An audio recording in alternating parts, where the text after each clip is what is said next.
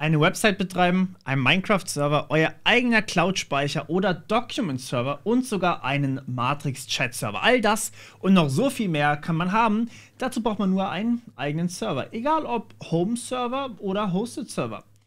Wir haben uns in letzter Zeit ein wenig über Cloud und Co. unterhalten und uns angesehen, wie flexibel das Ganze eigentlich ist. Und dann ist mir Folgendes aufgefallen. Meine Playlist zum Server einrichten ist leider nicht mehr wirklich aktuell. Wir haben uns deshalb mit unserem neuen Partner Hetzner zusammengetan, um wirklich modernes Hosting zu zeigen. Und wir starten mit Infrastructure as a Service Umgebung. Das ist perfekt für euch, falls ihr zwar nicht diesen Hardware-Bastelansatz eines Raspberry Pi wollt, der zugegeben auch seinen Reiz hat, sondern eine Umgebung wollt, die wirklich zuverlässig verfügbar ist und einfach läuft. Wir haben unsere Server schon vor einer ganzen Weile jetzt umgezogen zu Hetzner und sind seit, ich glaube, mittlerweile circa 2 Jahren dort. Wenn ihr also mal die Coding Challenges genutzt habt, übrigens kleiner Shoutout an die laufen bei natürlich einem Server bei Hetzner. Genauso das Community-Projekt, unser Element-Server, noch einige Projekte, die ich euch aktuell noch nicht spoilern darf und noch viele mehr. Man darf das auch fairerweise von Hetzner erwarten, dass das alles so zuverlässig läuft, denn die gibt es immerhin schon seit 1997 und die haben damit eigentlich auch ziemlich viel Erfahrung. Aber deswegen freut es mich umso mehr, dass wir euch nun gemeinsam die neuesten Hosting-Kniffe zeigen dürfen und das mit einem deutschen Anbieter, der natürlich auch den strengen Auflagen, vor allem im Datenschutzbereich, gerecht werden muss. Also lasst uns anfangen. Okay, also Hetzner bietet euch natürlich sehr viele Möglichkeiten, einen Server zu benutzen, einen Server zu mieten sozusagen. Wir haben hier einmal zunächst mal die Dedicated Server. Das sind wirklich echte Server, also wirklich komplette Maschinen, die ihr mieten könnt. Deswegen sind die auch etwas teurer pro Monat. Dann haben wir Cloud Services. Die sind natürlich sehr, sehr granular einstellbar. Wir haben eine API, wir können alles automatisieren und so weiter und so fort. Wir haben Web- und Managed Servers, wo ihr natürlich auch mal gerne reingucken könnt und wo man zum Beispiel sehr einfach eine einfache Website oder eine WordPress-Webseite drauf laufen lassen kann. Man kann sogar seinen eigenen Server, also sein physisches Gerät zu einem Standort hinschicken oder bringen und dann einfach von Hetzner betreiben lassen. Stromkosten völlig egal, die übernehmen die dann für euch, aber eben auch das Management im Sinne von Festplatten austauschen etc. nehmen die für euch. Ihr könnt euch einfach ein Storage nehmen und ja, das ist dann eigentlich schon mal ziemlich das Wichtigste, wobei das wirklich nur eine sehr grobe Übersicht ist. Wir wollen heute anfangen mit einem AX Dedicated Server. Denn was ich euch in diesen nächsten Videos zeigen möchte, ist natürlich ein bisschen mehr, als man mit den Web- und Managed-Servern machen kann. Web- und Managed-Server sind wunderbar für eine einsame Website, sage ich jetzt mal, für vielleicht auch ein bisschen komplexere Dinge. Aber auf einem Root-Server, auf einem Dedicated Server kann ich natürlich alles laufen lassen, was ich möchte und deswegen kann ich dann natürlich euch mehr dazu zeigen. Wir mieten uns also hier einen Dedicated Server, in dem Fall wird es für mich, für die Tutorials, auf jeden Fall der günstigste tun. Der ist nämlich unfassbar leistungsstark schon, also das ist der günstigste, ne? Das muss man sich mal überlegen. Der hat einen Ryzen 5 3600 drin, was ein Hexa-Core ist. Wir haben 64 GB Arbeitsspeicher drin, was unfassbar viel ist und wir können ihn eigentlich in 2 Varianten haben. Wir nehmen hier einmal die NVMe SSD mit jeweils, also 2 Stück mit jeweils 512 GB drin und das sollte eigentlich für so ziemlich alles reichen. Das Wichtigste bei einem Server ist eigentlich, wenn ihr so wollt, der Arbeitsspeicher, denn sind sehr viele Benutzer gleichzeitig auf eurem Server, dann braucht das natürlich jedes Mal Arbeitsspeicher. Sprich, das ist meistens etwas, das als erstes in die Knie geht. Aber wenn ihr zum Beispiel Operationen laufen lasst, regelmäßig, die sehr intensiv für die Festplatte sind, dann braucht ihr natürlich eine schnellere Festplatte, wobei es nichts Schnelleres als NVMe's gibt. Aber ihr könnt zum Beispiel auch natürlich sehr rechenintensive Dinge laufen lassen, zum Beispiel irgendwelche Machine Learning Sachen oder sowas. Dann wird euch vielleicht der Ryzen hier ein bisschen zu knapp werden. Aber für so ziemlich alles, was man eigentlich so privat braucht, sollte der hier absolut ausreichen. Da kann man sehr, sehr viel drauf hosten. Also zum Beispiel auch einen Minecraft-Server oder sowas. Könnte man wunderbar machen. Okay, das heißt, wir nehmen uns den hier, wir gehen hier auf Configure. Und wir können hier quasi noch einzelne Sachen einstellen. Wir können den nach Deutschland ziehen, wir können ihn aber auch in Helsinki lassen.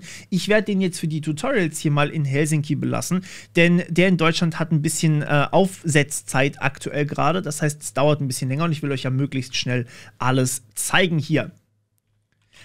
Jetzt haben wir natürlich die Auswahl, welches Betriebssystem wir installiert haben wollen. Das ist einer der Services, die natürlich mit Infrastructure as a Service mitkommen und einfach direkt vorinstalliert wird. Man kann das aber natürlich jederzeit auch ändern. Unsere Idee ist jetzt natürlich, wir wollen ein paar Sachen installieren. Hier kann man zum Beispiel direkt auswählen, ich möchte direkt eine Nextcloud installiert haben, brauchen wir aber eigentlich nicht. Beziehungsweise, was heißt brauchen, ne? Wir wollen, wenn, dann wollen wir es selber machen. Immerhin soll das eine Tutorial-Reihe sein. Okay, was ich aber jetzt machen werde, ist, wir nehmen hier ein Debian 11, weil ich Debian 11 tatsächlich noch nicht benutzt habe und das auf jeden Fall mal gerne ausprobieren möchte. Debian 10 ist das, was ich bisher meistens genommen habe, aber es gibt hier nicht irgendwie ein besser oder schlechter. Arch ist zum Beispiel ein Rolling Release, das wisst ihr ja mittlerweile. Rolling Releases tendieren dazu, nicht ganz so stabil zu sein, dafür haben sie natürlich schneller alle Patches. CentOS ist so ein bisschen dazwischen, Debian ist super stabil und überhaupt nicht Rolling und Ubuntu ist auch eher oder eigentlich sehr stabil, um genau zu sein. Und hier hat man natürlich dann auch noch die Auswahl zwischen verschiedenen Versionen, von dem her, ja, bleibt euch überlassen, was ihr haben wollt. Eigentlich kann man alles hier nehmen. Ihr könnt sogar einen Windows-Server haben, wenn ihr das denn braucht oder wollt. So, jetzt, wem hier das vielleicht noch nicht gereicht hat, der kann sich hier unten natürlich auch das Ganze nochmal ein bisschen upgraden lassen. Das heißt, wir können uns hier zum Beispiel auf 128 GB RAM upgraden oder wir können sogar ECC-RAM draus machen. Das heißt, wir können hier nochmal ein bisschen mehr Leistung reinquetschen. Wir können uns auch nochmal mehr Festplatten reinquetschen, wenn wir das wollen. Das heißt, wir haben hier zum Beispiel gerade nur 2 Slots belegt von eigentlich 4 in dieser Hardware. Und wir können uns sogar noch einen USB-Stick dazu mieten, wenn wir das wollen. Brauchen wir aber natürlich alles hierfür nicht. Eigentlich ist dieser Server wahrscheinlich schon viel zu stark für uns. Aber wie gesagt, ich möchte euch viele Dinge zeigen. Und wer weiß, vielleicht bleibt ja am Ende noch ein bisschen mehr, mit dem man spielen möchte vielleicht. Wir gehen jetzt hier also natürlich auf Order Now und sehen nun, dass wir direkt die Möglichkeit haben, hier entweder Passwort oder Public Key auszuwählen, um uns einzuloggen. Erinnert euch bitte daran, was ich immer wieder sage. Passwort ist nicht unbedingt sicher. Ein Passwort kann gefälscht werden. Ein Public Key kann nur dann geklaut werden oder eine Key-Authentifikation kann nur dann gestohlen werden, wenn ihr jemanden euren Private Key schickt. Und das ist durch Phishing eigentlich quasi nie möglich, weil jeder weiß, dass man den Private Key nicht verschicken sollte. Nicht ganz so viele Leute wissen, dass man das Passwort nicht verschicken sollte. Sollte man beides nicht tun. Passwort passiert leider häufiger, weil man eben zum Beispiel bei einer Webseite denkt, oh, das ist jetzt mein Server oder sowas. Deswegen empfehle ich euch immer, ein Public Key zu benutzen. Und dann müssen wir natürlich erstmal einen Public Key hier rein pasten. Das heißt, erstmal quasi uns generieren lassen und dann da reintragen. Mittlerweile, und das ist das Wunderschöne an dieser Tutorial-Reihe, ist es völlig egal, auf welchem System ihr seid, denn Windows hat sich angeglichen an Linux. Es gibt nämlich mittlerweile 2 Optionen unter Windows. Einmal könnt ihr ein ein Linux-Subsystem für Windows erstellen und hier dann jeden Linux-Befehl ausführen, den ihr vielleicht braucht. Auf der anderen Seite könnt ihr aber auch in der PowerShell mittlerweile sehr, sehr viele Befehle ausführen, die man eigentlich unter Windows nicht kennt oder nicht kannte, die aber mittlerweile da wunderbar gehen. Beispiel dafür ist zum Beispiel SSH, funktioniert wunderbar. Jetzt ist natürlich die Frage, wie könnt ihr das tun? Nun, ihr geht normalerweise einfach in einen Ordner, in irgendeinen Ordner rein, macht hier ein Großschreiben, Rechtsklick und dann sollte hier entweder PowerShell-Fenster hier öffnen stehen, hier Linux-Shell öffnen, falls ihr das Subsystem schon habt, oder ihr könnt zum Beispiel euer Terminal öffnen, wenn ihr unter Mac oder Linux seid. Und dann habt ihr im Endeffekt genau das hier schon. Das heißt, ihr könnt hier alles machen, was ihr wollt. So, und jetzt wollen wir hier tatsächlich uns einen Key erstellen. Das machen wir mit SSH-Keygen. Wenn wir hier Enter drücken, dann werden wir hier direkt aufgefordert, bitte uns einen neuen Key zu erstellen. Was ich natürlich in diesem Fall nicht machen möchte. Ich möchte einen speziellen Key machen. Mit STRG C könnt ihr mal abbrechen. Ich möchte einen speziellen Key erstellen. Das heißt, ich möchte einen stärkeren Key haben. Der Standard-Key ist ein RSA-Key mit 2048 Bit. Das ist okay, aber es ist nicht top-notch, ja. Und wir wollen vielleicht auch noch in Zukunft unsere Schlüssel ohne Probleme weiterverwenden können. Dementsprechend sagen wir hier -T ECDSA. Das ist ein anderer Algorithmus im Endeffekt. Wir können hier auch RSA eintragen oder eben was auch immer ihr da halt haben wollt. Oder zum Beispiel ED25519, das wäre ein anderer Standard. Diese 3 sind so ziemlich die Standards, wenn man das so sagen kann. Und ja, wir wollen hier ECDSA haben. Und wir definieren uns die Größe unseres Schlüssels auf 521 Genau, mit 521 Bits. Jetzt kann es natürlich sein, dass sich hier manche Menschen fragen, wieso ist das eigentlich 521 hier? Das kann ich euch zeigen. Wenn ihr 512 eingibt, kriegt ihr nämlich eine Fehlermeldung, dass man entweder 256, 384 oder 521 Bits als Schlüssel wählen muss. Das war tatsächlich kein Verschreiber, sondern das war Absicht. 521 ist also unsere Schlüssellänge. Das ist quasi die größte Schlüssellänge für ECDSA-Schlüssel. Und jetzt müssen wir natürlich einen Pfad eingeben. Wir nehmen jetzt einfach mal diesen .ssh ID ECDSA, das ist ganz praktisch, weil dann haben wir im Endeffekt eine Datei namens ID ECDSA im Ordner .ssh in meinem Home-Verzeichnis und das ist völlig fein für mich. Und ja, jetzt brauchen wir noch eine Passphrase, die sollte man tatsächlich immer reingeben. Ich werde jetzt hier einen Schlüssel nehmen, oder eine Passphrase nehmen, die natürlich ich mir irgendwie leicht merken kann. Achtet hier aber auch bitte darauf, dass ihr Groß- und Kleinschreibung nicht aus Versehen aktiviert habt, beziehungsweise Caps Lock nicht aktiviert habt. So, und jetzt haben wir hier eine Random Art erstellt. Das ist quasi für unseren Schlüssel so eine Art Identifikation. Bitte nicht wundern, ich werde das nämlich natürlich neu machen für die Tutorial-Reihe, dass ihr nicht dieses Random Art hier dann auch ja, irgendwie verwenden könnt oder so. So, im Ordner .ssh in eurem Home-Verzeichnis, also ihr geht einfach wirklich in euer Dokumente-Heimverzeichnis, ja, und dann gibt es dort einen Unterordner .ssh. Der ist quasi der Heimatort von eurem Schlüssel jetzt. Ihr habt jetzt hier einmal den Secret Key, das ist der geheime Schlüssel, der hat keine Endung und den solltet ihr niemals irgendwem schicken. Und ihr habt den Public Key, das ist euer öffentlicher Schlüssel, den solltet ihr jedem schicken. Es ist allerdings kein Microsoft Publisher Dokument, das sieht ein bisschen falsch aus, sondern ein Schlüssel, ein öffentlicher Schlüssel. Den kann ich euch sogar zeigen. Und nein, ich möchte... So, wir machen das jetzt anders, sorry. Wir machen das natürlich mit. Wir könnten auch Notepad++ machen, aber da habe ich noch ein paar andere Sachen offen. Das heißt, wir gehen hier einmal her und nehmen den langweiligen Editor. Und dann haben wir hier einmal die Definition von unserem Schlüssel. Das heißt ECDSA, SHA-2, NIST P521. Und dann kommt der öffentliche Schlüssel von unserem öffentlichen Schlüssel. Beziehungsweise der öffentliche Schlüssel kommt halt einfach. So, den kopieren wir jetzt. Also STRG A, STRG C. Und den fügen wir genau hier ein. So, wir klicken hier auf Save und dementsprechend sind wir hier auch schon fertig. Das heißt, wir können uns später nur noch mit unserem privaten Schlüssel hier einloggen in diesen Server. Und das ist genau das, was wir haben wollen. Wir wollen ja kein Passwort zugeschickt bekommen. Wir wollen ja uns mit dem Schlüssel einloggen, das eben niemand sonst kennt. Okay, wir gehen hier einmal auf Checkout und jetzt dürfen wir uns hier einloggen. Können hier einmal natürlich nochmal den Einkaufswagen uns angucken und hier einmal bestellen klicken. Ich glaube, Bestellvorgang kriegt ihr soweit selber hin.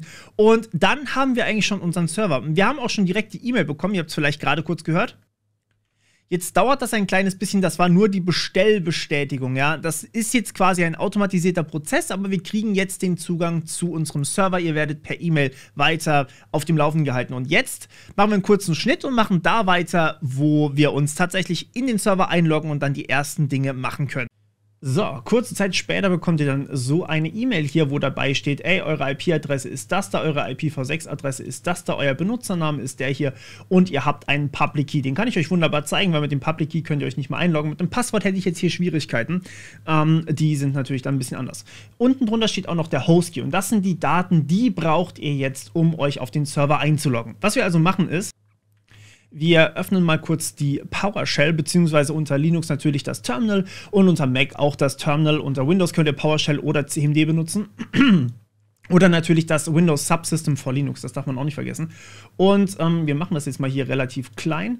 Und was wir benutzen werden, ist SSH. Das ist eine Applikation, die ihr mittlerweile einfach überall ausführen könnt und ihr braucht kein PuTTY mehr oder sowas. Das ist viel, viel einfacher geworden.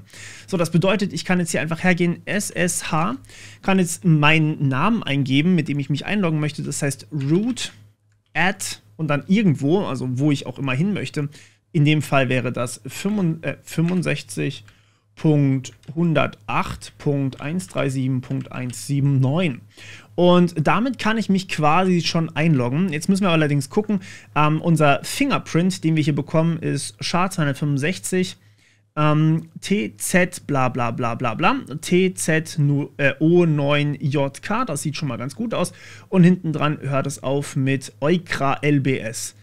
LBS. Das kann man sich gut merken, deswegen, ja, ich schaue normalerweise ganz vorne und ganz hinten. Wenn die unterschiedlich sind, dann ist bei dem Hashwert auf jeden Fall irgendwas komisch gewesen. Aber genau, so sollte das passen.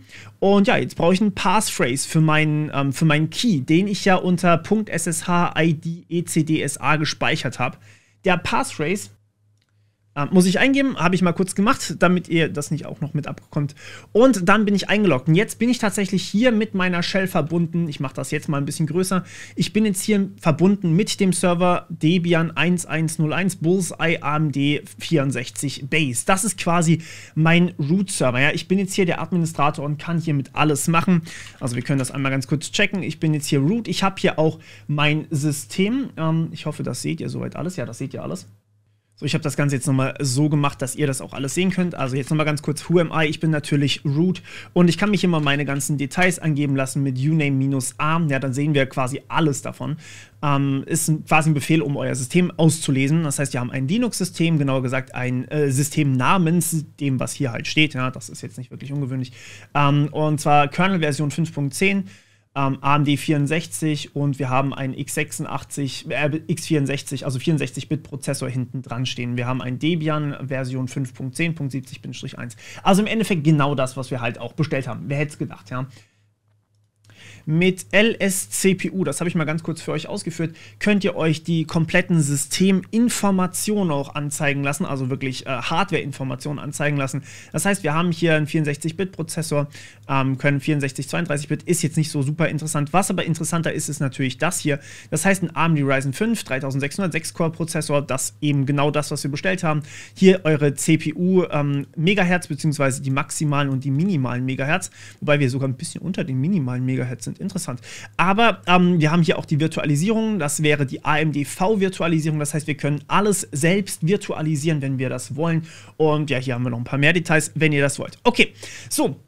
Und ja, wir sehen auch hier, dass wir eigentlich soweit alles haben, was wir brauchen. Jetzt haben wir halt quasi einen Linux-Rechner irgendwo bei Hetzner stehen, in ihrem Rechnerzentrum, in ihrem Rechenzentrum, muss man sagen, den ich mir einfach jetzt für meine Zwecke so einrichten kann, wie ich das möchte.